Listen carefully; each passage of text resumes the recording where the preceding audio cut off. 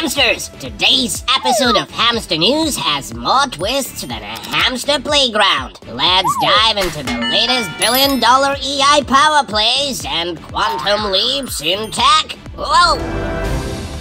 First up, Anthropic is going big on the pellets, $50 billion to be exact. The AI firm just announced plans to build a network of massive data centers across the US, with the first hubs popping up in Texas and New York. Very interesting.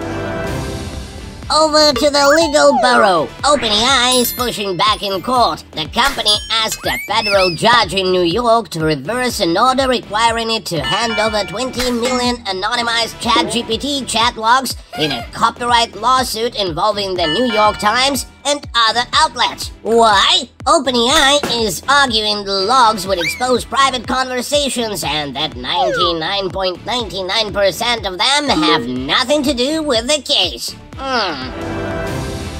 The ETF wheel continues to spin quickly. New reports from Bloomberg senior ETF analyst Eric Balchunas says the first ever ETF to directly hold XRP could hit the market as early as this week. The buzz started after Canary Capital filed a Form 8A with the SEC late, what is said to be a key step that has to happen before any new security starts trading on an exchange. Nice.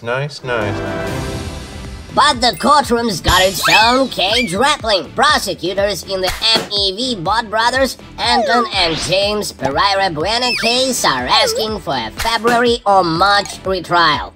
For context, these brothers had previously been accused of laundering $25 million from an Ethereum exploit. And to wrap things up with a quantum twist, IBM rolled out some big announcements at its Quantum Developer Conference, including the Quantum Nighthawk, its most advanced quantum processor yet. To bring it back down to the hamster cage, this means that by next year, a quantum computer will be believed to outpace classical-only methods. Whoa. We're waiting. That's all for today. Thanks for watching. Subscribe and remember, hamsters are power. One for all and all for one. Bye!